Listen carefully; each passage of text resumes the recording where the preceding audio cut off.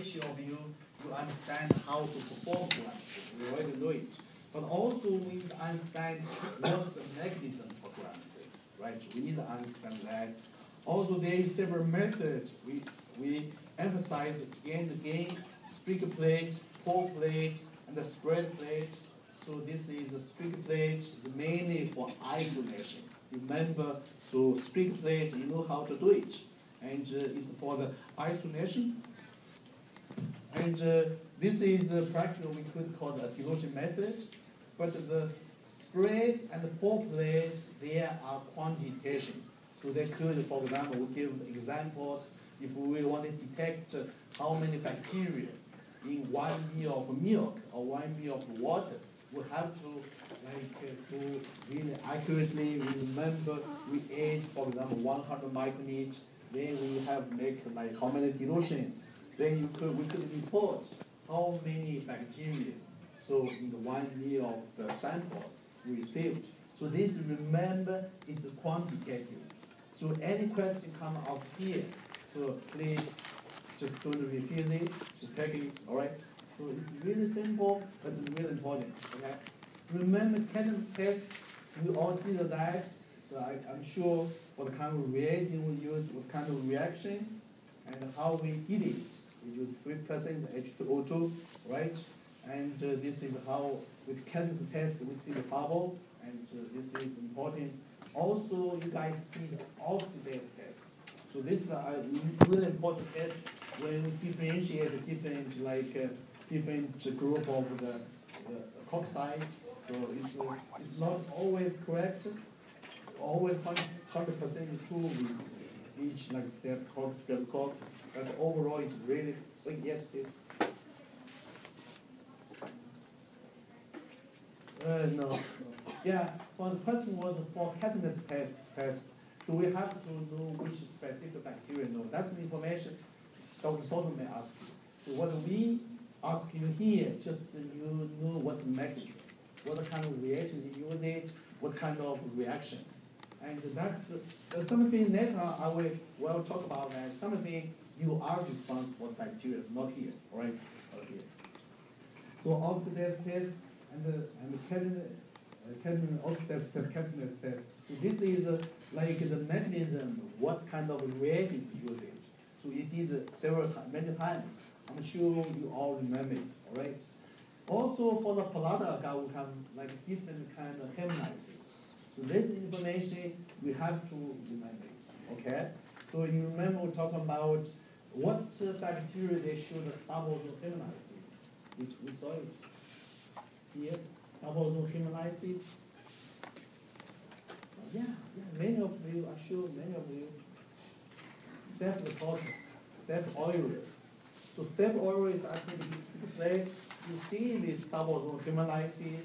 In the very middle, you have those Staph aureus very thin. Then outside, there is very narrow zone of those it's complete hemolysis. Then outside is wide zone of the alpha hemolysis. You don't remember it? I think many of us should know. So it's remember the Staph aureus. That is very important diagnosis, and to remember that, please. The McConkey agar is also just remember it, why this medium is a selective medium and the differential medium. Why is that? So what kind of pH you indicate? Why so lactose ferment? So this is some information.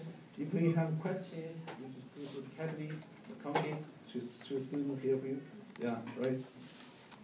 And also the different type of pH indicate. So what's the color change and that's information I think is really important. We have to remember it.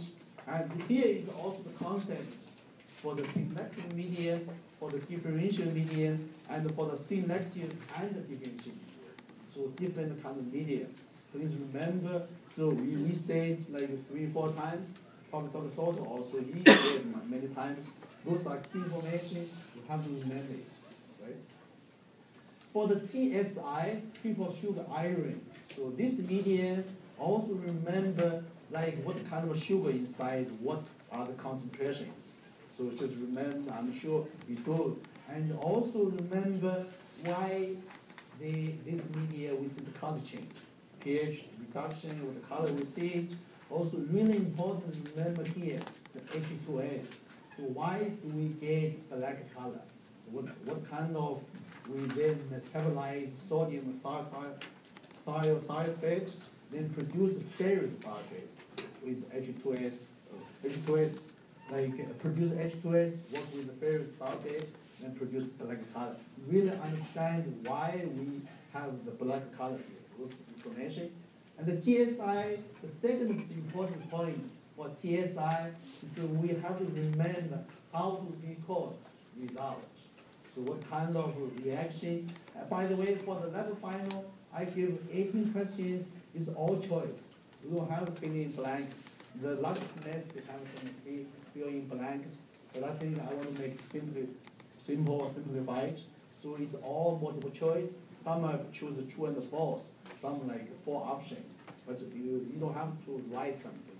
But that means like if I say like this is the way, and AA means glucose lactose fermentation, or ask you this correct way to record the TSI or not, something like that. You have to remember that. So when people write KAGH2S, you understand what that means. All right. The URAS test also, I don't think we did it. The URAS that time didn't work, the demonstration, but still we need to remember that.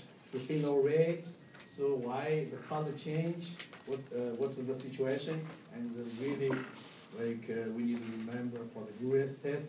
And the MSA manual sorter. So we have one question for the lab homework was asking if we put E. coli on the MSA, what kind of color? So E. coli is on MSA, you don't see any group, because this is selective and differential medium.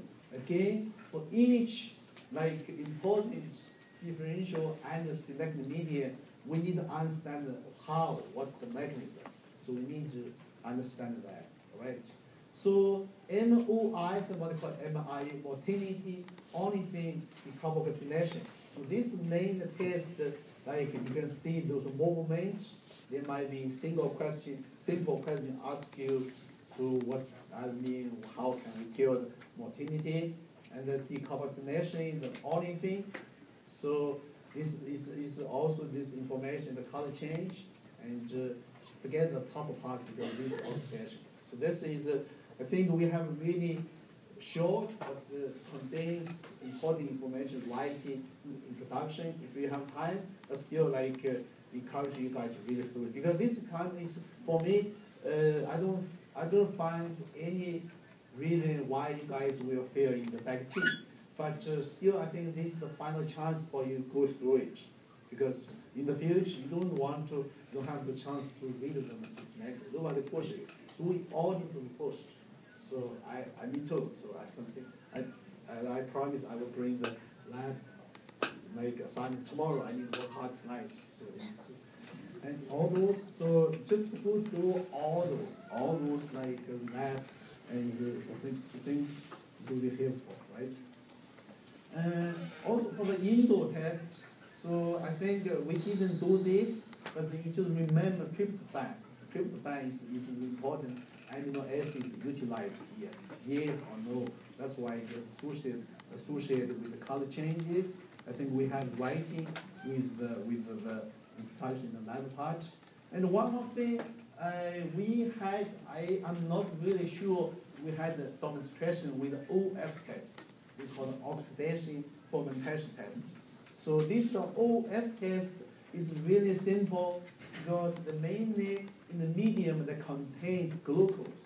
They want to find out if this bacteria can do the oxidation, if they can do the fermentation, or they can do the both. So if the bacteria attack use of glucose, we induce the pH reduction, the color will become yellowish.